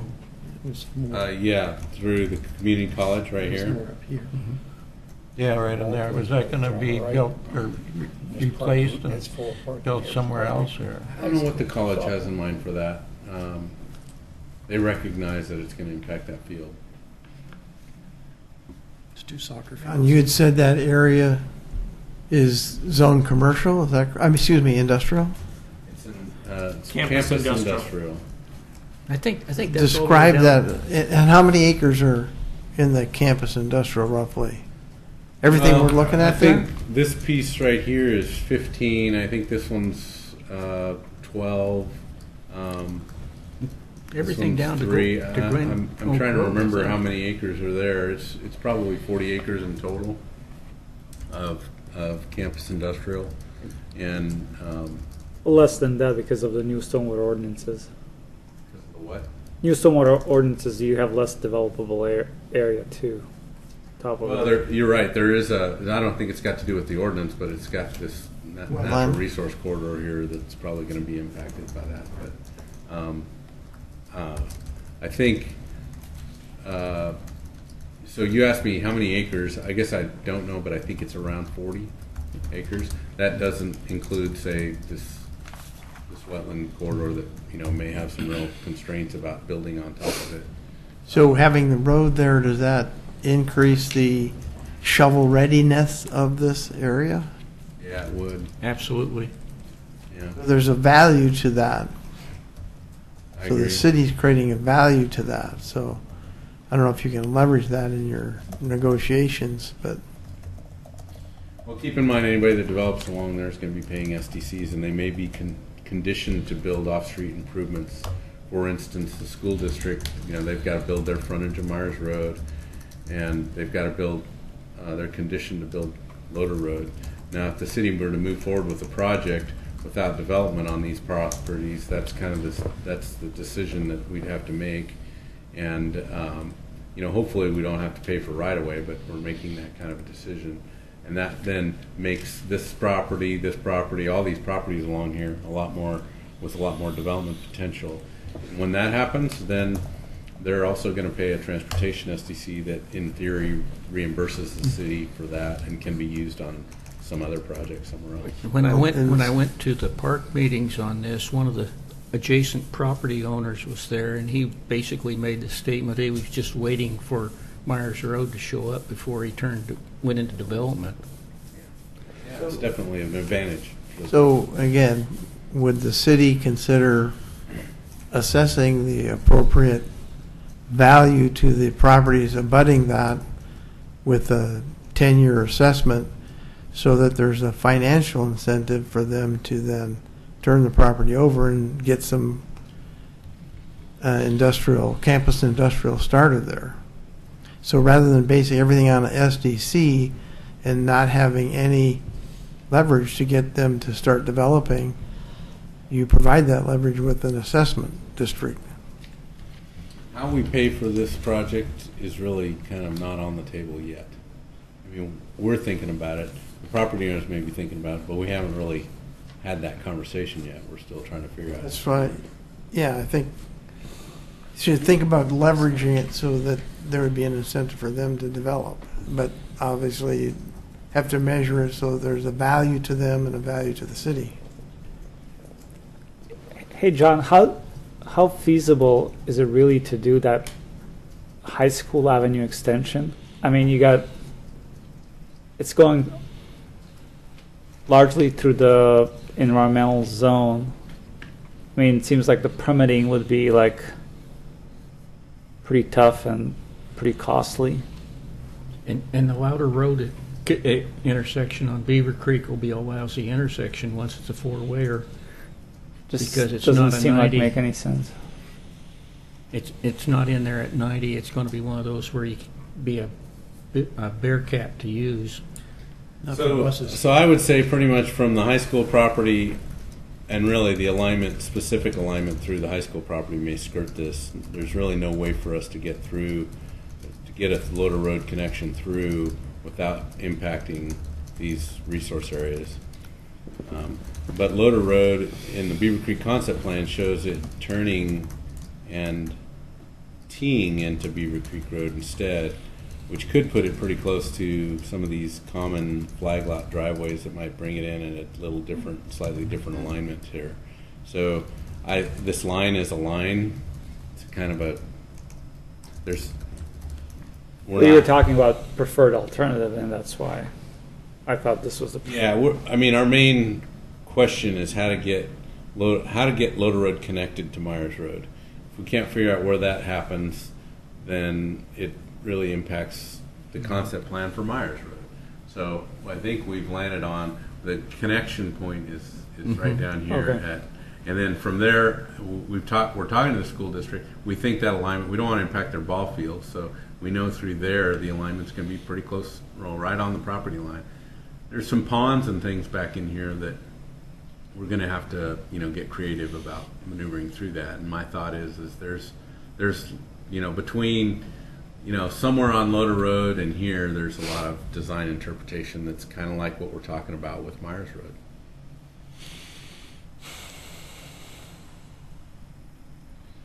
So that took a bit of time. So I appreciate the comments. We will follow up on the path. We did hear from our traffic consultant as well as the David Evans consultant that there was some concerns about the shared use path, particularly in front of the bus barn that would be off-road, kind of like what you're talking about. And then there was this question about whether or not that was really the right place, given the destination and given the opportunity to build that shared use path or a path. Lost my mouse, but there it is. Now, shared path and then dedicated bike lane, they're two different things. Right, but we've still got to move pedestrians along Myers Road. And we still got to move bicycles along Myers Road. I know, but you're moving them. I'm just saying if they're like on the one path versus like separated path, they're two different concepts. Yeah, right. So it's a matter of, do they sit side by side only on different... They're 6 inches above each other. Right. Yeah, Just something to look into. Yeah, we'll ask that question again. Okay, Bob, that's probably... Okay. Let's see, we are now into communications. Does anybody have anything of importance to discuss with us? Okay, future agenda items. I'm assuming, John, that you'll bring in the Gaffney Lane, the couplet design downtown, and the 99 Bridge issue. And Dutch Brothers. Yeah, and Dutch Brothers. Does anybody have any future agenda items they think are important for us to get scheduled? What's going to be the process for the safety campaign? We're still looking to get more information gathered before we bring it back for discussion. Is that the idea? That's my concept. Okay. Yes. All right. I do have a question for the chair and us. Are we going to have a June, July, August meeting, or how's that going to affect? June is what we typically do. July and August we typically don't. Okay. July and August, I think would maybe dependent on how we're doing with this safety campaign. Good. But we still, it would be my desire and suggestion that we, at this time, plan on not having July and August meetings unless we have a strong reason for doing so. Yeah, I don't think we're going to hit the school year in time. So if our campaign is about trying to target, we're too late for that. So, and I guess back to the safety campaign, we never kind of circled back on whether or not you guys thought about what the preferences were. We're still kind of assuming that we're just supposed to put together a campaign. So I don't know if you guys did any of that. Personally, I like 3 or 4 different models all mixed up together so that you don't see the same sign all over everywhere. You stop. You see slow, let the kids cross the street, watch out for bicycles. Those. You see various messages on various places. More around safety than one safety. About speeding, maybe, but the other ones might be distracted driving. Yeah, exactly. Well, I'm looking for the success of this being based on the support by the neighborhood associations. Absolutely. I think that if that were the case, and we got a groundswell of support from those people citywide, you could develop a model here that would be adopted statewide. This could be a statewide model. You dream well.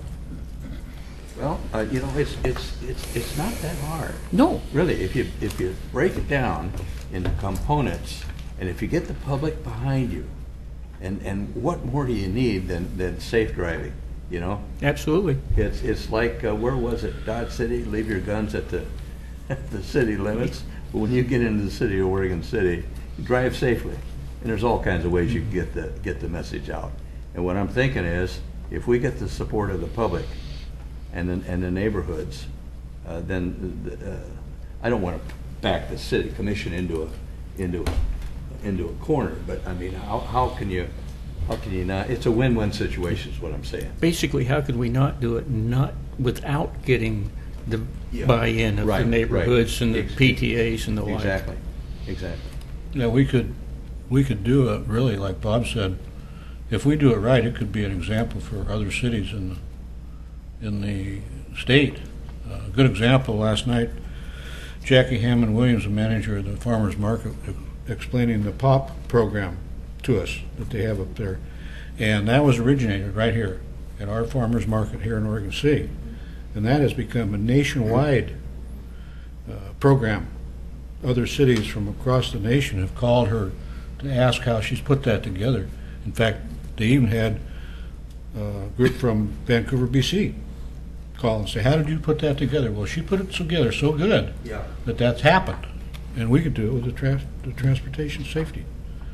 I think the neighborhoods are the key to this, and they're also the strength. Microsoft got started in a garage, so did Walt Disney. Well, same thing with the traffic safety program. Not to mention Apple. Yeah, And right. Bob, you give up some of his billboard space. Yeah. Give it up? I think it's been papered Is there, Yeah, that's been long gone. I wonder, like, what, I mean, are there other communities that have done what we're trying to do? I mean, I think has we're the anybody, first.